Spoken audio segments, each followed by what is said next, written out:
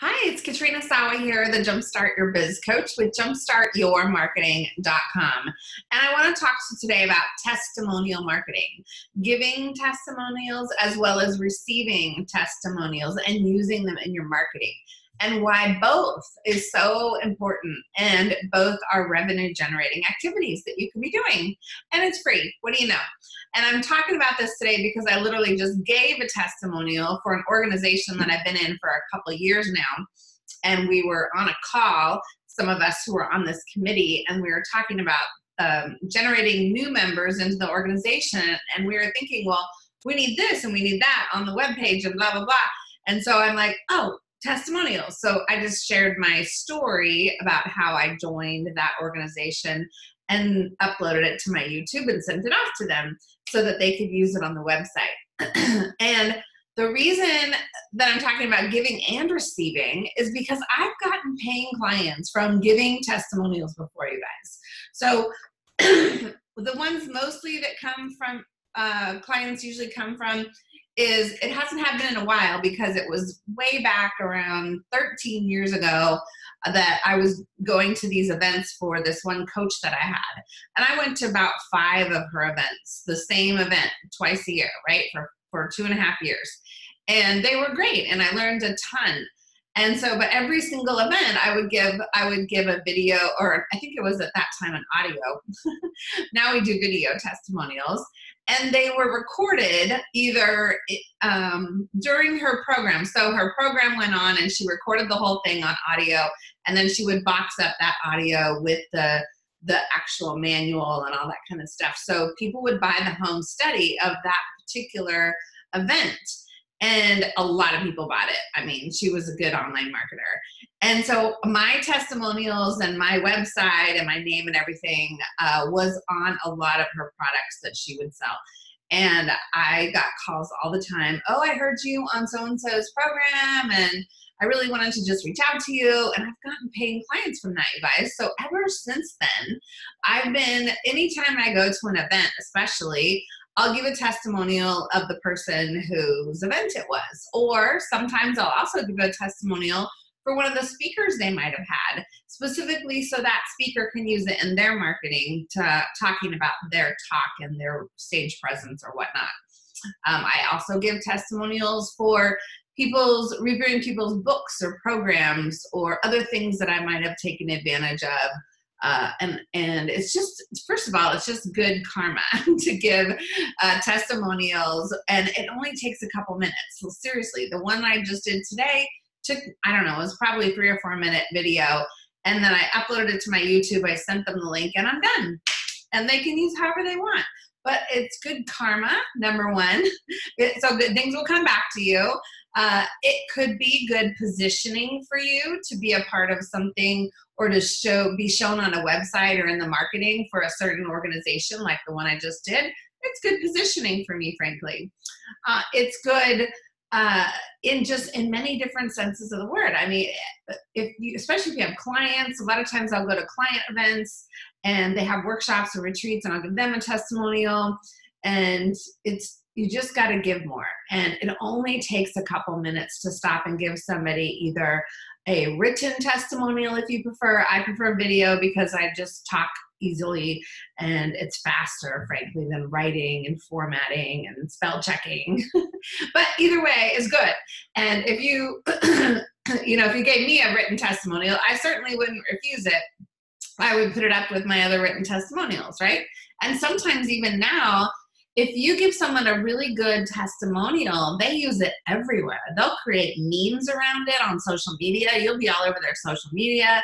They might create it in their header of their website and put you in there. If it's like, yeah, my profits increased by 200%. Oh yeah, I'd be putting you everywhere if you said something like that to me, right? And I have had clients tell me that, frankly. And I do put them everywhere.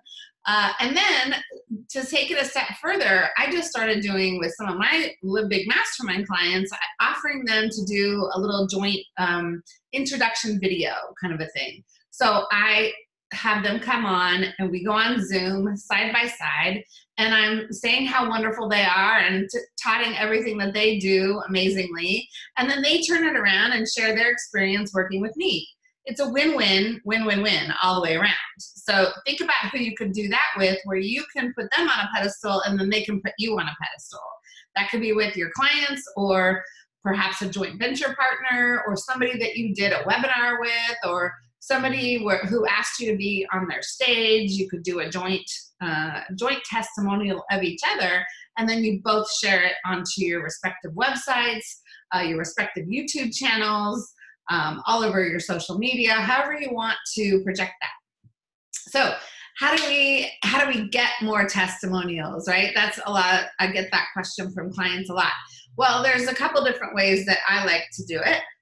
Number one, if you do have live events, it's really easy to just have someone there on the breaks with a video camera taking video testimonials and having a backdrop of some sort so that it's branded with your event.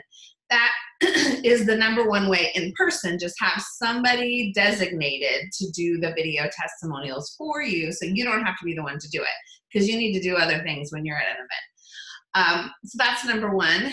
If it's not somebody that, or you don't have an event, then you could have a written, I have a written testimonial sheet. So it's a Word document. It can also be a PDF, but a lot of times people like Word because then they can just open it up and type in there and answer some questions. So it asks certain questions that it will prompt them to share cool answers about your work, like how'd you come to Katrina, for coaching initially, right? And then they explain why they came to me, usually, and the problem that they had. And then what success have you seen from working with Katrina over the last X number of months?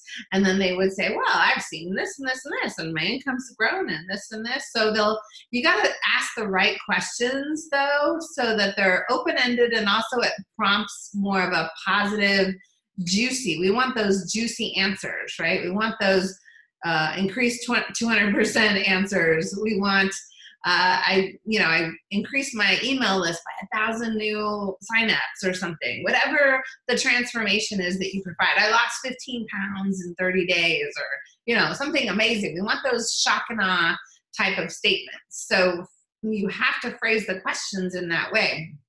The other way to, and you can ask people to either write it, or you could ask them to just click on their video if they're more video minded and answer the questions on video. And then I always remind people to make sure you say who you are, what you do, and what your website is. So that's the key with doing effective video testimonials. You can't just say, well, my name's Katrina and I love so-and-so's workshop and da-da-da-da-da.